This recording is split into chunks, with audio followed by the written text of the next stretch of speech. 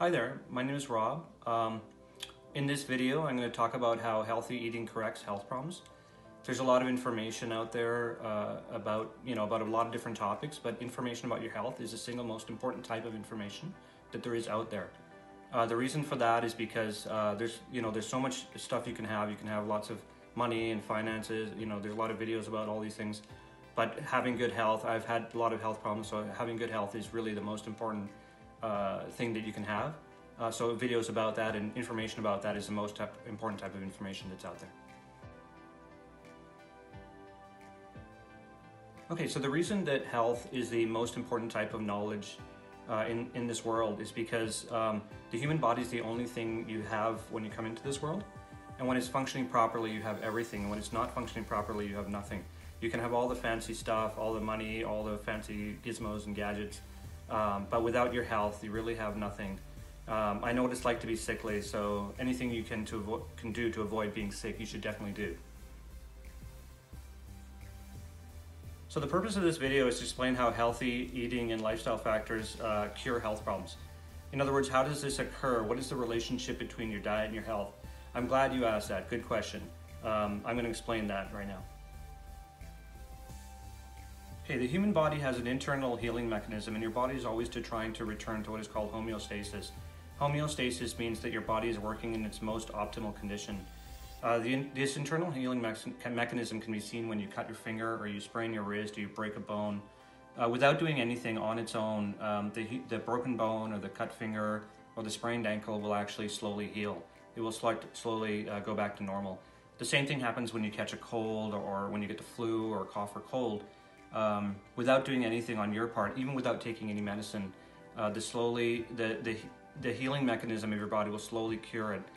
If you didn't do that, you would catch a cold and you'd stay with a cold forever. The reason you don't catch a cold for the rest of your life is because the human body has this internal healing mechanism, and it slowly and surely cures the problem. So now I'm going to explain how healthy eating plays into this. So let's say you cut your finger or you break a bone. Without doing anything on your part, the cut finger or the broken bone will actually slowly and surely heal itself. So in other words, as long as you don't keep cutting your finger or bashing your arm into the concrete, your finger or your bone will slowly start to heal itself. Now you can put a cast on your arm, or you can put a bandage on your finger, but it's not the cast or the bandage that's doing the healing. It's your your body's internal healing mechanism that actually does the work and actually heals your arm or your finger. So when you put a cast on your arm, it's just the cast is just there to push the bones together. Same with the bandage. It doesn't serve any function other than a superficial function. It's your body that's actually doing the healing. So it's your body, not the cast or the bandage. So just as broken bones and cut fingers have causes, so does disease and illness. The main cause of illness and disease is diet and lifestyle factors. So improper nutrition and diet is the main cause of disease, along with other lifestyle factors such as lack of sleep, lack of exercise, and a big important one is lack of sunshine. So the way that changing your diet and lifestyle cures disease is the same way that stopping bashing your arm into the concrete or cutting your finger allows your body to slowly heal your cut finger or your broken arm. The same thing is true of removing the cause of the disease. So stopping the cause of your illness or disease will slowly allow your body to heal it. Okay, so what is the cause of disease? In short, it's diet and lifestyle factors. So your diet and your lifestyle are the main causes of disease, and by removing the causes, you can allow your internal healing mechanism to slowly do its job and slowly and surely get rid of the disease. This works the same way as a broken arm or a cut finger slowly heals itself. Okay, so there's actually a lot of proof of this. So there are a lot of scientists and doctors who have proven, or at least shown a causal link between diet and lifestyle factors and health outcomes. One of the most famous is Dr. Weston Price. So Dr. Weston Price traveled around the world with his wife. He was a dentist, and he had traveled all around the world. He noticed that indigenous people that lived naturally had very few health problems and had very few cavities and dental decay, despite never having used a toothbrush or even a toothpaste. He came to the conclusion that the reason for this is they didn't have all the commercialized and industrialized foods that are commonly seen in large cities with quote-unquote civilized people in large cities. Their food was not processed in any way, and it was more closer to the way it is in nature. And so because of this, they had fewer health problems and dental cavities. Okay, another person who had actually proved this was Dr. Francis Pottinger. Francis Pottinger put 3 groups of cats on 3 separate diets. And the group of cats that was on the healthiest diets lived very, very much disease-free and without any health problems. The other 2 groups of cats were put on a more inferior diet and had all the diseases that are commonly seen in humans. Okay, another one was actually Robert McCarrison. So Robert McCarrison showed with both rats and monkeys that when both of these animals are placed on a superior diet, they have virtually no health problems. When both of these animals are placed on a more inferior diet, they come down with all the same diseases and illnesses that humans typically get. I will talk more about Francis Pottinger and Robert McCarrison in a future video about raw food. The first step in adopting a healthy diet is to cut out processed foods. The 2 foods that are most processed are white sugar and white flour. These are the 2 foods that are responsible for the majority of health problems that most people suffer from. So why are these foods dangerous? The reason these foods are dangerous is because they have been altered substantially from their natural form, and so because of this are difficult for your body to process. Okay, the 2 main processed foods are in North America and even around the world that people eat are white sugar and white flour, followed by white rice. White sugar has had all the nutrition stripped from it, and it uses up vitamins and minerals that are already in your body in order to process it. So it is a completely artificial product that's been bleached and had all kinds of chemicals applied to it. So it's had all the nutrition stripped from it. A lot of people avoid sugar just because they want to lose weight or they want to slim down. But in reality, being fat is one of the least of the problems that you will get from white sugar. White sugar is implicated in a whole host of problems, everything from diabetes to allergies and eczema and every other disease out there. So if you want, it's great that you want to slim down, but cutting out white sugar will help you with virtually every disease you can possibly think of. So this is also true of white flour. So white flour has been processed and bleached in a similar manner. And so cutting it out will definitely improve your health outcomes. Another food to cut out is white rice. So eating a large portion of your diet in the form of white rice, as such as done in India or China, has been shown to cause vitamin B1 deficiencies, and is the reason people used to get the disease beriberi in Indonesia and other tropical parts of the world. White rice has had the husk of the rice removed, and this is where the vitamin B1 is. So instead of eating white rice, just switch to brown rice. Okay, so the next thing to cut out are table salt, alcohol, caffeine, and cigarettes and/or marijuana. All of these things are injurious to your health, and you should cut them out completely or as much as you can. Salt interferes with your digestion, and it can also cause insomnia. Caffeine stimulates your adrenal glands and is just generally hard on your body. Alcohol is self-explanatory, as most people know that alcohol is bad for you. But I'm going to explain the logic behind this. So think of what alcohol actually is. Alcohol is actually the product of something going bad. It's created when something like grapes or apples ferments and goes bad. Fermentation is just a fancy word for going bad. So when something like grapes or apples decomposes and breaks down, it turns into alcohol. So when you drink alcohol, you're essentially consuming something that has gone bad. This is the equivalent of eating an apple or an orange that is when it's moldy or rotted out, or any other food that has gone bad, and this is the reason alcohol is bad for you. So think about smoking. Smoking is literally lighting something on fire and inhaling the fumes. So how can that be good for you, right? So this is the type of logic you need to use when it comes to your health. Okay, so another big one is salt. Salt is really bad for you, and you should stop using salt in your food completely. If you need to have salt in your food, you should try to use sea salt for the time being, but eventually you should even wean yourself off sea salt as well. Salt in general interferes with digestion and causes insomnia and results in other negative health consequences. Your body needs both sodium and iodine, and you can get these 2 nutrients from food. So green leafy vegetables, celery, tomatoes, in general, all have sodium in them, and you can get that nutrient from those things. Same with iodine. It's found in pineapples, bananas, strawberries, and other foods as well. So these are literally the first steps to take when it comes to reversing disease. You should cut out all processed foods such as white sugar, white flour, white rice, also alcohol, caffeine, table salt, and smoking as well. Even doing this is really difficult for most people as we have become accustomed to believing that these things are normal. But keep in mind that animals in the wild do not do these things. And they don't have all the health problems that we have. We're the only ones who are getting sick with such a high frequency.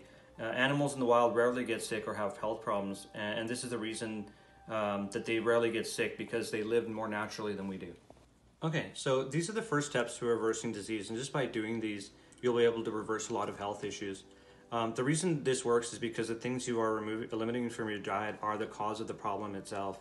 And removing them allows your body to use its internal mechanism to fix the problem, the same way that removing the cause of the broken arm or the cut finger allows your internal healing mechanism to fix the problem. So health problems are the same way. It uses your body's internal healing mechanism to fix itself, to heal itself. Okay, so there are some other lifestyle factors that affect your health as well, and there are other aspects of your diet that affect your health outcomes as well. The amount of sleep you get, the amount of exercise you get, how much sunlight you get are all lifestyle factors that affect your health and are just as important as your diet when it comes to your health. Okay, so one of the things that affects your health is sleep. So sleep is very self-explanatory. When you sleep, your body fixes and repairs your body. You need to get a full night's sleep in order for that to happen. You should go to bed as early as you can if you have to get up early in the morning to make sure you have enough sleep. Ideally, you should be in bed before midnight because our bodies are set to be asleep when it's dark and awake when it's during daylight hours. And this is when your body does most of its work at night, in the dark when you're asleep. Okay, so the other one is exercise. So exercising moderately a few times a week is good for your immune system and your lymph system, which is responsible for flushing waste out of your body. I recommend finding a fun hobby to do, such as riding a bike or going skiing. That way you're doing something enjoyable instead of going to the gym and doing tedious exercises. That way you'll make sure that you keep doing it, and that way you keep getting the benefits of exercise when it comes to your health. Okay, the other one that most people are not familiar with is sunlight. Contrary to popular belief and what you may have been told, sunlight is actually good for you and is essential for good health. Sunlight gives you vitamin D, and you need this vitamin for optimal health. The amount of vitamin D that you get in food is actually insufficient. So just 20 minutes in the sun gives you thousands of IU's, international units of vitamin D. Whereas in order to get just a few hundred, you'd have to eat an entire turkey. So the difference between getting your vitamin D from food and from sunlight is like night and day. Prior to the Industrial Revolution, people would spend the entire day outdoors on the farm, working from sunup to sundown. When the Industrial Revolution came around, people now started to spend their entire day indoors in factories for 60 hours a week, whereas before they were spending 60 hours of that same week working on their farm outdoors. So because of this, people would get diseases such as rickets and a lot of diseases which were known at the time but were not very common, were now becoming more common due to this change from working and being outdoors all day to now being indoors all day. So a lot of those diseases that became common during this period are now very common still today and are with us to this day. So getting enough sunlight is especially important if you live in a cold climate, where it is very difficult to get enough sunlight all year round. Human evolution has taken place in a predominantly warm tropical climate, and so our bodies are used to getting sunlight on a daily basis year round. But in the last tens of thousands of years, humans have been living in a cold climate, and so those of us who live in a cold climate need to make a special effort to get enough sunshine. If you live in the US or Canada, chances are you have a vitamin D deficiency, as most of the US is not tropical and all of Canada isn't either. So getting enough sunshine is especially important. If you live in a tropical climate, most likely you get enough sunshine just going about your daily routine, as long as you're not spending the whole day, morning to evening indoors. As well, I want to stress that if you live in a cold climate, if you can possibly do it, you should go on vacation in the wintertime to a warm tropical climate. So instead of using your vacation time from work in the summertime to go to Europe or across the United States or Canada, just go to a warm tropical climate for as long as you possibly can. Remember, human beings have evolved in a warm tropical climate, and we are evolved to be in the sun all year round. So staying in a cold climate during the winter time will result in a vitamin D deficiency. which can result in all kinds of negative health outcomes. So it's important to go to a warm climate for at least some time in the winter, if at all possible. So the next one I want to talk about is fried foods. So foods cooked in oil have shown to be carcinogenic and are the worst of the cooked foods, meaning that frying in oil is the worst way to cook food. Oil heated in the presence of oxygen creates all kinds of carcinogenic compounds, and animals who are fed these fried foods actually get sick and die. They've actually done experiments on rats and dogs that have shown that when these animals eat fried food, food fried in oil, they get sick and have health problems and eventually die. Okay, so the last thing I want to talk about is raw versus cooked food. So if you're new to healthy eating, it is good to start with just the dietary tips I gave earlier, such as avoiding processed foods such as white sugar and white flour, things like alcohol, caffeine, table salt. Just doing these things is difficult for most people, so this is where you should start. But for those of you who have already done those things and have already seen results in terms of reducing health problems and want to increase their health even further, this is a good topic for you. So there are numerous scientific experiments that have been done in the past that show that when animals are placed on a raw food diet, they do really well. And when they're fed the same diet cooked, they succumb to all kinds of health problems. The most famous of these is Dr. Francis Pottenger. So Francis Pottenger is the guy I talked about earlier. He placed 3 groups of cats on 3 different diets, and they had 3 different health outcomes based on the diets that they were placed on. So all 3 sets of cats had at least 1/3 raw meat as part of their diet, but one group had the other 2/3 as raw milk. The second group had the other 2/3 of their diet as pasteurized milk, and the third group had the other 2/3 as cooked meat. The cats who ate completely raw food had virtually no health problems whatsoever, but the 2 sets of cats that had 2/3 pasteurized milk and cooked meat came down with all the health problems that are commonly seen in humans. We're talking every disease you would find in a medical textbook, everything from greater incidence of bacterial and viral infections to gingivitis and other dental abnormalities such as bleeding gums. So most of the cats fed cooked meat were very irritable and would occasionally bite their keepers. Intestinal parasites and vermin were very common. Skin lesions and allergies were common. Many died from diarrhea followed by pneumonia. No cat survived the 6th month of life in the 3rd generation of the cooked food cats. Among the disease conditions that were found upon autopsy were hepatitis, paralysis, meningitis, arthritis, rickets, enlarged colon, bronchitis, and enlarged bladders. The list of disease goes on and on. There are many other scientists who have done similar experiments, such as these, but another one worth mentioning that I mentioned earlier was Robert McCarrison. So Robert McCarrison did a similar experiment on both rats and monkeys. He fed one group of rats a completely raw food diet and the second group a cooked food diet. So the raw food rats live very healthy and productive lives with virtually no signs of disease. All 2,000 cooked food rats came down with all kinds of health problems such as tuberculosis, arthritis, ulcers, inflammation of the eyes, anemia, loss of hair, infected teeth, infected tonsils, middle ear disease, corneal ulcerations, and skin diseases of various types. In addition, the rats seem to be affected mentally. So in contrast to the raw food rats, which were very gentle and affectionate, the cooked food rats became ill-tempered and vicious. They would bite their attendant, kill each other, and generally displayed a state of continuous nervous irritability. The same guy, Robert McCarrison, did the same experiment on monkeys, and the results were the same. The monkeys that were fed raw food diet stayed healthy, but the cooked food monkeys came down with all kinds of health problems. So diseases were very common, and every monkey died early. The postmortems of these monkeys indicated the presence of dozens of physical abnormalities and ailments. These included dilation of the stomach ulcers, degeneration of the mucous membranes, ballooning of the small bowels, atrophy and thinning of the walls of the small intestine, colitis, ballooning of the colon, and a whole bunch of other ones. Okay, so start with the first part, which is taking all white sugar, white flour, white rice even, alcohol, caffeine, tobacco, and as much salt as is humanly possible out of your diet. Once you can do that successfully, you can live like this for a while, you will notice that you'll get huge results in terms of your health outcomes. You'll notice that you get sick less, and many things like seasonal allergies, eczema, coughs and colds, flus, everything, all these things will all reduce.